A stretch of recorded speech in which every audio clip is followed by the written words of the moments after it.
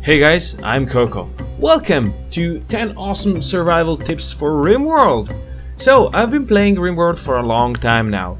I have over 200 videos on my channel and they are since Alpha 9, I believe, yes, and I've been playing the game since before then. So I do have some experience in how to survive in RimWorld, and hopefully these kinds of tips will actually help you survive as well. Now, they are not your general tips that you will get from everyone, how to build something, what to build first and something like that. No, they're just gonna be minor life improvement tips that might go a long way in helping you do way better than you did before.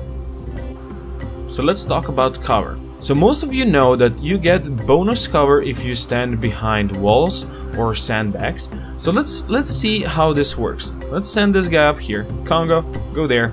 As you can see, if I hover over in, now you can see shot by Congo 18%. And you can see shooter, weapon, cover. As you can see, all that helps. Now what you don't know, that most people don't know, I should say, that if you build, let's see, who's in darkness now? We have constructed roof over here. This place is lit a bit, and I is completely in dark. So let's go here. If I hover over this, you can see darkness gives additional bonus to cover.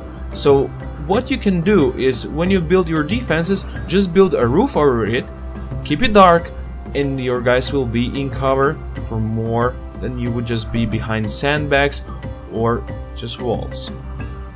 Let's talk about comfort. So comfort is very nice mood buff for your colonists, and lots of people don't know that you actually use dining chairs or just normal chairs at the crafting tables, and they will increase the comfort rate of your people who stand here all day. So let's try this out.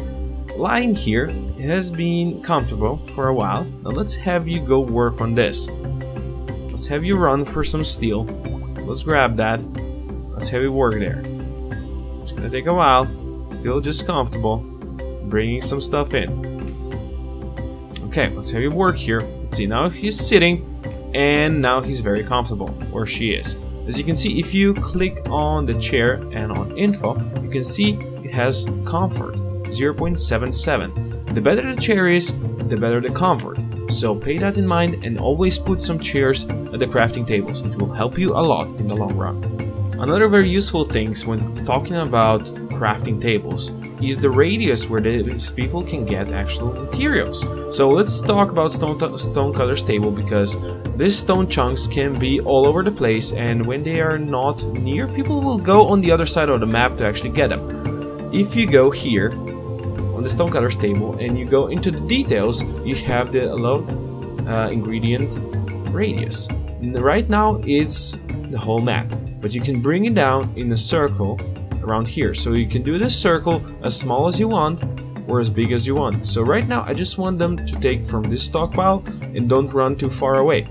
So let's do that, and that should make this work way better. Another good way to save some time is to have a nighttime cook. Right now everyone else is asleep and we already have one guy cooking. Why is that? He can prepare more meals for the next day without any interruptions. So in the morning there's gonna be enough meals for everyone and he can just go to sleep. And the next night he can just repeat that. If he cooks during the day, he's gonna be interrupted all the time. If he gets to his assigned meal size and then someone takes one meal away, he's gonna run back and do it all over again. So it's way worth the time to just have one cook over the night. Too many animals can be quite a burden. They will eat a lot of food, but you might not get as much use from them. One of the exceptions are actual boars. Wild boars and pigs are very useful because you can train them. You can train them to haul because they have very advanced trainable intelligence. This guy here cannot be trained to haul because he's too small still. But one other thing while they're very useful is because they're gonna reproduce very fast. If you have two boars or two pigs, they will start reproducing really fast, and in no time you'll have a lot of haulable animals that can haul, as you can see here. I've started with 3 boars, I believe, and in less than a year I'm down to I don't know how many actual boars, more than 20 probably. So they're one of the most useful animals you can have. Another very useful animal can be, surprise surprise, a boomalope. Yes? Why? Because they will give you quite some meat for the size of this animal, and their leather sells pretty good. The trick is to go and hunt it in rain. Why? Because it explodes and the rain will automatically just put out the rain, and you can, the fire, and you can just grab it and bring it home. As you can see, that's the trick. You go and hunt boomalopes in the rain or else. Also, if you tame the boomalopes and try to slaughter them on your own, it's not gonna end badly. Why? Well, it is gonna end badly. Just because they're gonna explode as well if you do so. There we go. The boomalopes are cold, and now you'll have a bunch of nice meat. There you go. A very useful idea that's not actually my own, that's one I got from Reddit, RimWorld subreddit, you should go check that out, is you can go, that's especially useful for early game, you can go and put a growing zone under some trees and bushes. Let's do it like that. And then you go and you disallow sowing. People will not sow anything here, but your growers and your plant cutters will automatically go here, and they will harvest anything that's harvestable here, like this agave. When it's gonna be 100% grown, they will automatically go here and harvest it. You can use that to harvest many berry bushes and stuff like that. It's can be very, very useful in the beginning of the game, and you don't need to automatically assign anything else than just that. A lot of new players actually struggle with area placements, so let's see how we can work around that. Let's go and make a new area. Let's set a new area. Let's name it area 2, that shall be fine. And right now it is not assigned to anything. So if I want to, let's say, tell our people that I don't want them to go visit the graves, I can go here and I can expand the area to let's say this, but now this is the allowed area. People will go in here. What you can do is you can go to your restriction, manage areas. You can go to area 2, which is now, let's see, now that's how we shall see it.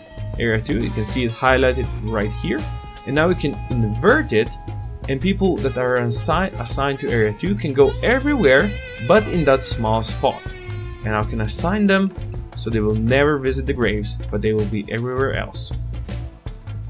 Wind turbines can be very useful for your power generation, but you have to pay in mind that they get blocked by walls, they get blocked by trees, and you can prevent that by just putting the floor underneath.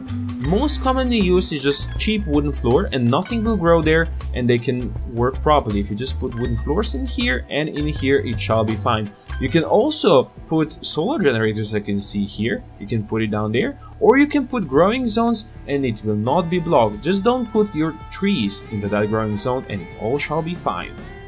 A trick a lot of people actually use to avoid the annoying power cut problem, which can happen if your batteries are too full. As you can see, I have a couple of full batteries here, so it's always a danger that that power cut will happen and I will lose all the power here, which can be very annoying if you're dealing with a raid and you have all your turrets on, but you cannot provide enough power for them at the time.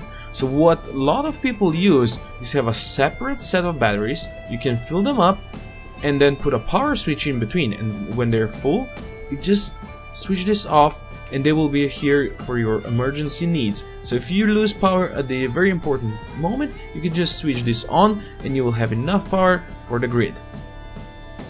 So that's gonna be all for now. Those are the tips. Hopefully you learned something new today, something useful that will help you survive. And if you have any other tips that you would like to share with the community, don't be afraid to put a comment down below and tell us about it.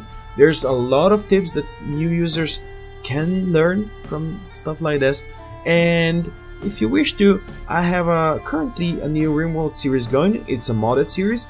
The thematic is the Expanse TV series, so there's lots of interesting things going on. If you would like to see that, go check it out. It's on my channel, and it's gonna be very interesting. But for now, thank you everyone for watching the video. Hope you enjoyed this, and if you did, please consider dropping a comment down below. Should I subscribe and see more Do Your Magic, and I'll see you next time. Koko out.